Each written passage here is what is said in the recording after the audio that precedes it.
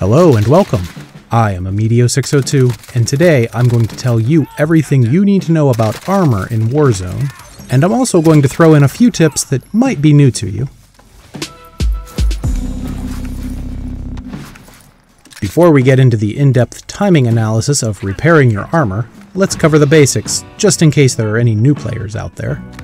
In Warzone, your character can equip up to 3 plates of armor, and each plate adds 50 hit points to your character's health pool.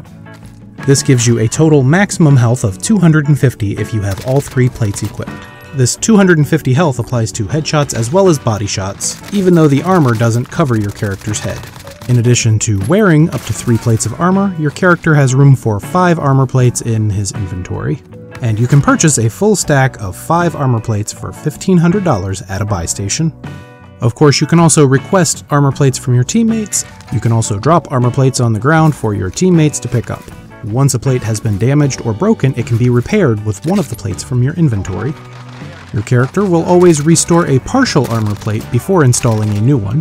So if you have, for instance, 80% of an armor plate left, then the very first armor plate that you put in during the repair process is only going to take that armor plate up to full. This is something that I would like to see changed in Warzone because it makes more sense to me to put in an entirely fresh armor plate rather than pulling out an old one that's still at 80% and putting in a new one. But that's just the way it is right now. Now that we've covered the basics of the armor system, let's move into a more detailed analysis of how it works. I'd like to break this into 4 phases for fixing armor. In the first phase, you put away your weapon and you equip the armor.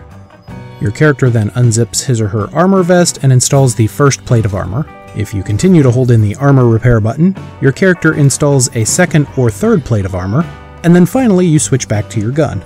Overall, the whole process takes about 4.5 seconds for most weapons. There are a couple of tips to know to minimize this time, and we're getting to those later in the video. One thing I found out when I was doing all this testing is that this is a very inconsistent process. And when I say inconsistent, I'm talking about the timings here. One thing for you math nerds out there is to know that the testing was done on a PS4 Pro, so the game should have been running at a smooth 60 frames per second, which gives us 16 2/3 milliseconds per frame. I opened my video editor and I did a frame-by-frame analysis of the armor repair process. And to my surprise, I was getting very inconsistent results. You can even see on the screen here, in some side-by-side tests, I'm using the same gun with the same attachments, and I'm getting very different times for repairing that first plate of armor. So if you've ever felt like sometimes when you repair armor it's faster than other times, well, that's because that's just the way it is right now. I'm not sure if this is by design or if this is a bug in Warzone, but I'll leave speculation for that up to you. I was not able to find an attachment that would improve the armor repair time, but one key thing to know about repairing armor is that repairing the first armor plate takes a whole lot more time than the second or third armor plate. Real quick, just for the engineers out there, when measuring the time differences, I tried to be as consistent as possible. The first frame that I counted was the first frame before the blue circle began to fill. The blue circle, by the way, always took 12 frames or 200 milliseconds to fill completely. Once the blue circle was filled, the character swaps from the equipped weapon to the armor. After the armor is equipped, your character pulls out an armor plate and puts it into the vest.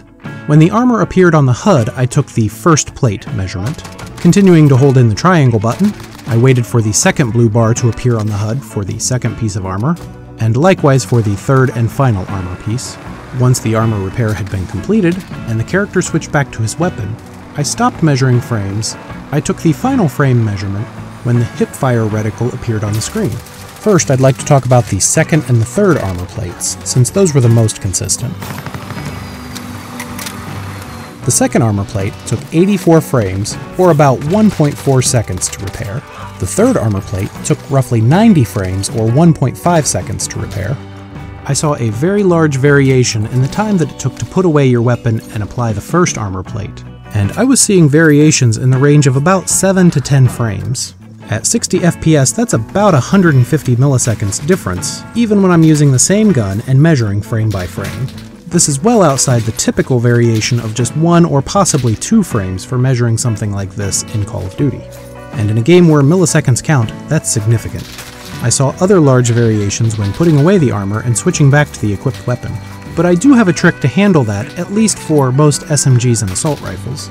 and we're going to get to that in a little bit. It's also important to know that the type of weapon you have equipped has a noticeable impact on how long it takes to repair your armor. The second and third plate of armor is the same no matter which weapon you have equipped, so I left those out just to keep things as simple as possible. For a pistol, it takes about 4 seconds to repair one plate of armor. Submachine guns come in at around the same time as a pistol, which is about 2.5 seconds to put away your weapon and repair the first plate of armor, and about another 1.25 seconds to pull your weapon back out again. The times for assault rifles varied pretty widely, and I'm guessing that this is based on attachments, but I was not able to find out which attachment it is that causes this. And by the way, it's not the amped perk. I did quite a bit of testing with the amped perk, and I saw that it had no noticeable difference. And in some cases, it seemed like my samples with the amped perk were actually slower than my base samples. Again, I'm not sure if this is intentional or if this is just a bug in the game, but that's just the way it is right now. Assault rifles take anywhere between 3 to 3.5 seconds to repair the first plate of armor, and about 1.3 seconds to pull your weapon back out afterward.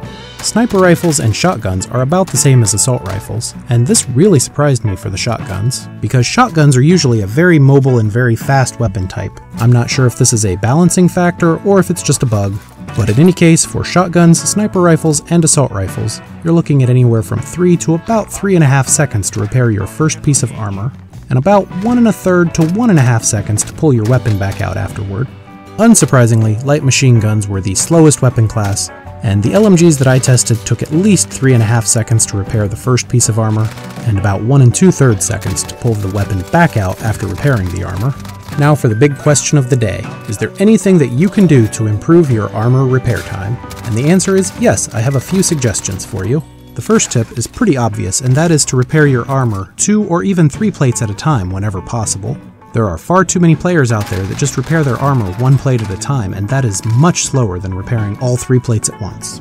My next tip is that if you have a pistol or a submachine gun equipped, and you need to repair your armor, go ahead and repair your armor before switching to any bigger guns, because you're probably going to save yourself anywhere from 1/2 to 3/4 of a second just by doing that. And in a game where milliseconds count, that could be the difference between life and death. Finally, since a lot of what we're doing is switching weapons back and forth, I decided to do a little bit of testing with the Amped Weapon perk, which is a Tier 3 perk which lets you swap weapons faster. It lets you swap back and forth between weapons almost instantly, but as far as I could tell, it had no measurable impact on repairing your armor. So unfortunately, Amped isn't going to do it for you. But one thing you can do is you can skip part of the animation that plays when you're pulling your weapon back out. And you can cancel part of this animation just by double tapping your Switch Weapon button, which on PlayStation is the triangle and on Xbox is the Y button. In the tests that I did, reload canceling with a pistol saved me 25 frames, and reload canceling with an SMG or an assault rifle saved me about 30 frames, which is roughly half a second. Attempting to reload cancel with some of the other weapons seemed broken though. For instance, when I tried this with the LMG, it would just switch weapons on me. So your mileage may vary on LMGs, shotguns, and sniper rifles. But if you're using a pistol, a submachine gun, or an assault rifle, then I'd recommend playing around with trying to cancel out of that final animation, in order to save yourself just a little bit of time. And if you'd like more tips like these in the future, then subscribe to the channel and ring the notification bell so you don't miss out on my future uploads. And I've left a couple of other great videos on the screen right now for you to check out. As always, thank you very much for watching.